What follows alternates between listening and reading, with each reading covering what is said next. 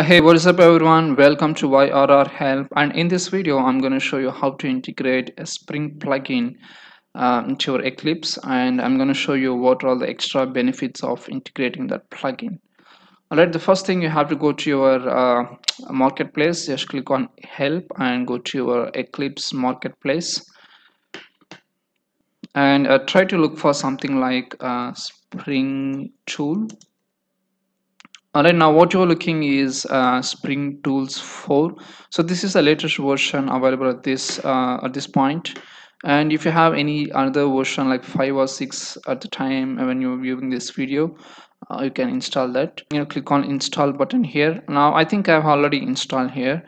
And so after installing and after rebooting your Eclipse, so you'll get a new project setup. So you have to go to a new, and you can click on other and search for something like Spring.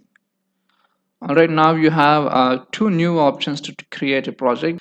The first one is the kind of getting started guide. If you are interested, you can select any of the projects available and you can download, and you can use it for a reference. And in case if you're starting a project, you can just click on a Spring starter project, and it will try to connect you to start.spring.io. And if you're wondering what is this, so this is nothing but the Spring initializer project which we used to do before. Now this is where we use it to download all the dependencies and set up our project. Now the entire web page, you can get it from here. So the same thing, you can select your dependency manager and the type of package and Java version and etc and etc. And once you are happy with that, you can click on next, and this is where you pull your dependencies for Spring projects.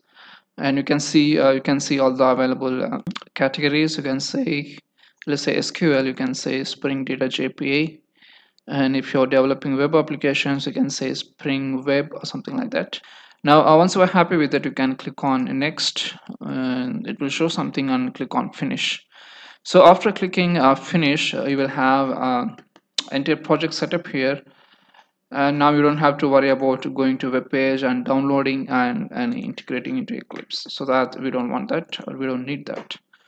All right, now let's say you have an existing project and you want to modify your Maven dependencies. What you can do is that you can just right click and you can say Spring, and you can say edit starters. Just wait for some time. Alright, once the page is loaded, now you can modify your plugin. Sorry, you can modify your dependencies.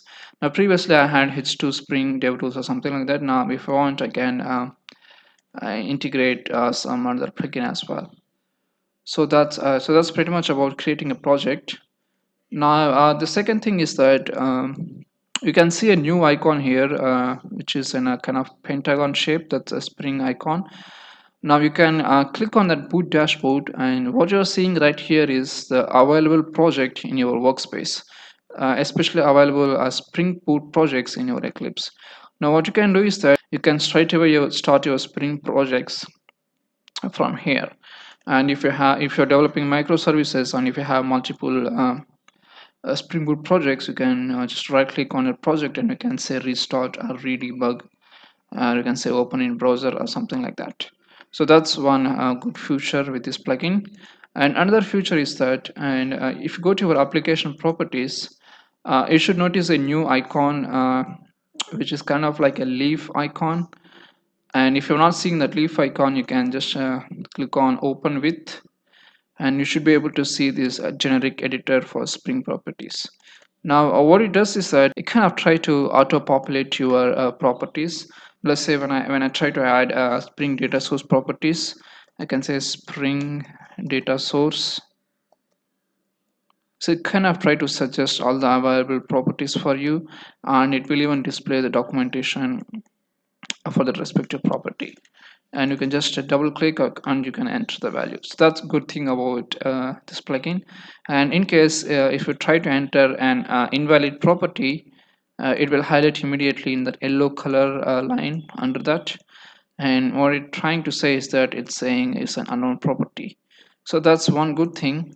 So that's pretty much about this plugin. And if you like this video, Don't forget to subscribe us and stay tuned.